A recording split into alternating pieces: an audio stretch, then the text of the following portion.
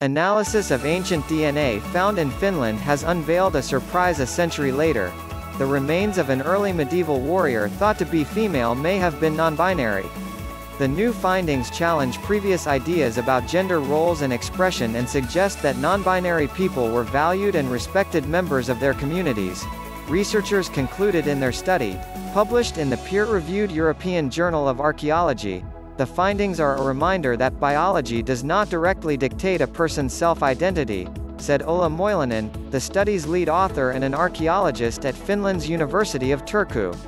Archaeologists first discovered the grave in 1968. Located in Suontaka Vesitorninmäki, southern Finland, the remains were buried alongside a sword and jewelry such as brooches and found in fragments of woolen clothes, which were a typical feminine costume of the era, the researchers said.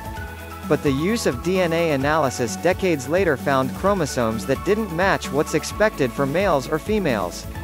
The researchers, based in Finland and Germany, concluded that the buried person likely had Klinefelter syndrome and was anatomically male. Females are typically born with two X chromosomes, XX, and males are born with one X and one Y chromosome, XY. Males born with Klinefelter syndrome are born with an extra X chromosome, XXY, according to the United Kingdom's National Health Service. The syndrome affects about 1 in 660 males. Those with Klinefelter may have low levels of testosterone, a smaller penis, undescended testes, enlarged breasts and infertility. Many people aren't diagnosed until they are older and test their fertility levels, others are never diagnosed. In their findings, the researchers noted that the remains were badly damaged, and that they only had a small sample to test.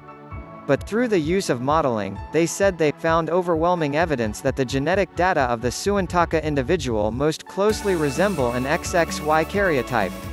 The honorable way the warrior was buried led researchers to conclude that the remains were of a respected person whose gender identity may well have been non-binary.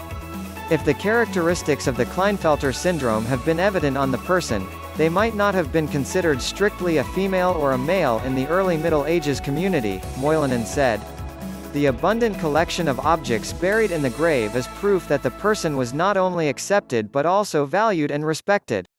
The new research indicates that even in an ultra-masculine environment of early medieval Scandinavia, where men with feminine social roles and who, dressed in feminine clothing were disrespected and considered shameful, there may have been individuals who did not fit gender norms and were still admired, the researchers concluded.